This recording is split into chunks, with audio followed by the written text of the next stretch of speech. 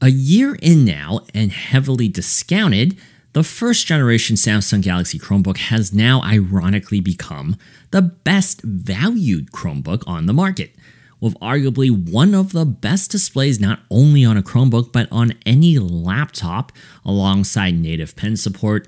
This fairy little laptop deserves a second look in 2021.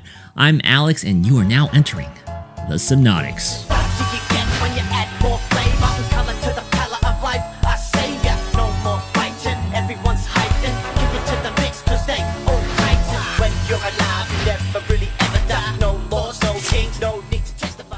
Originally released with the latest Intel i5 processor, the 10th generation chipset is no longer the current and most badass chipset out there, but it does remain competent in its own right.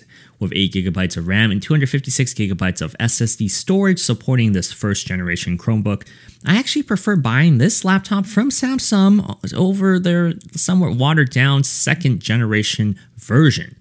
Now, let's talk about the mobile games for a minute, because processor and mobile games, they kind of correlate. Since the merging of the Google Play Store into Chrome OS, mobile games have been on a general incline of productive gameplay experience.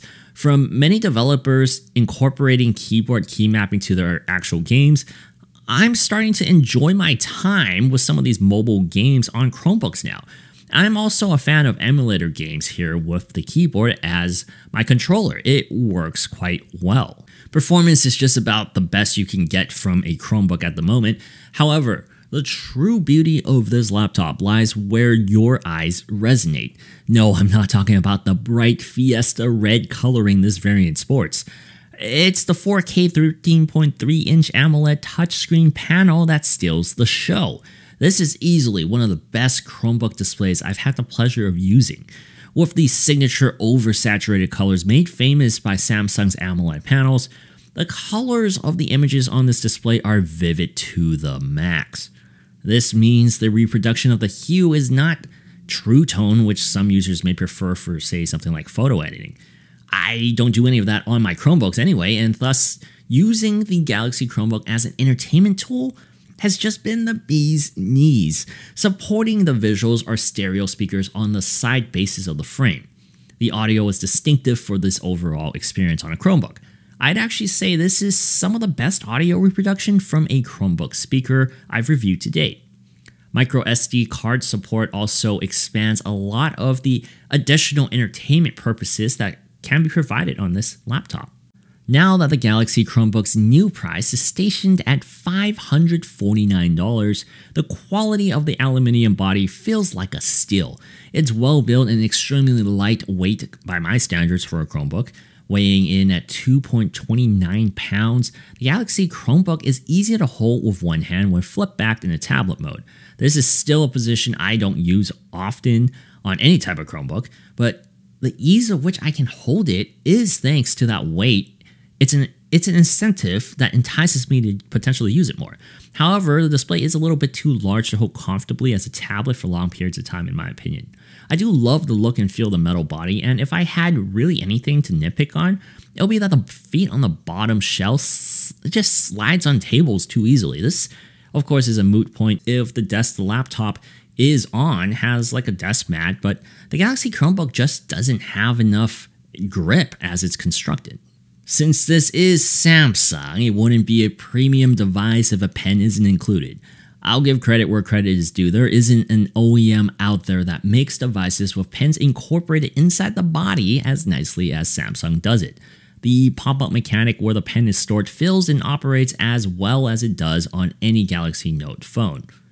While I don't use pens on my laptops frequently enough to find them essential, but one aspect that I do find convenient is using the pen to fill out like a PDF document and using it for DocuSigns.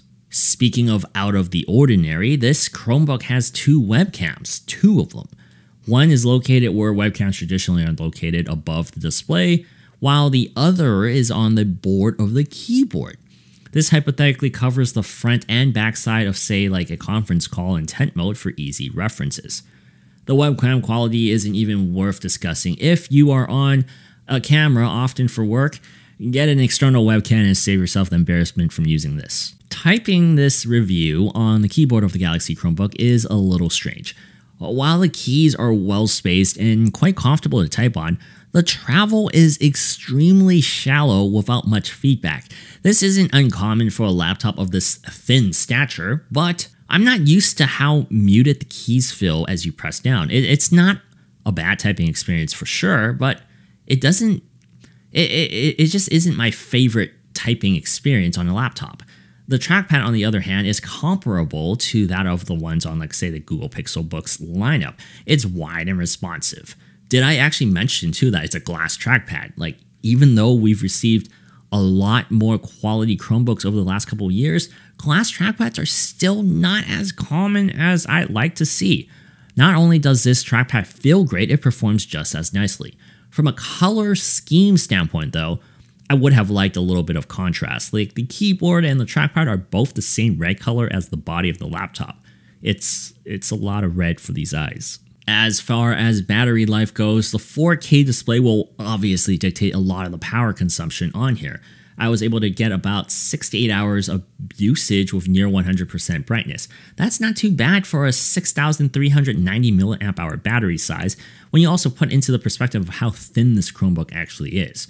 The moral of the story is that some overpriced products at launch, this was $1,000, may very well become sleeper value hits later down the road. It's 2021, and I'd still take this Galaxy Chromebook with its gorgeous 4K display at $550 over many of the newer Chromebooks that have launched within striking distance of that $500 mark. With its striking appearance, lightweight, and pleasing display, I dare say the Samsung Galaxy Chromebook 1st Gen may have very well displaced the Google Pixelbook Go as my preferred Chromebook, and that Pixelbook Go has been in my everyday bag carry for since launch day of that device. So heavy praise for me on this device with this new price point, brand new. So check it out if you are looking for a premium Chromebook.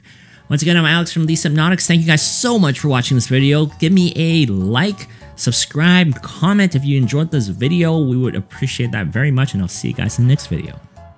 The other day, my house was leaking, and I was like, oh my gosh, I don't know what to do about this. I'm a tech guy. I only know tech, so how do I fix that? And then you subscribed and you fixed it, so thank you.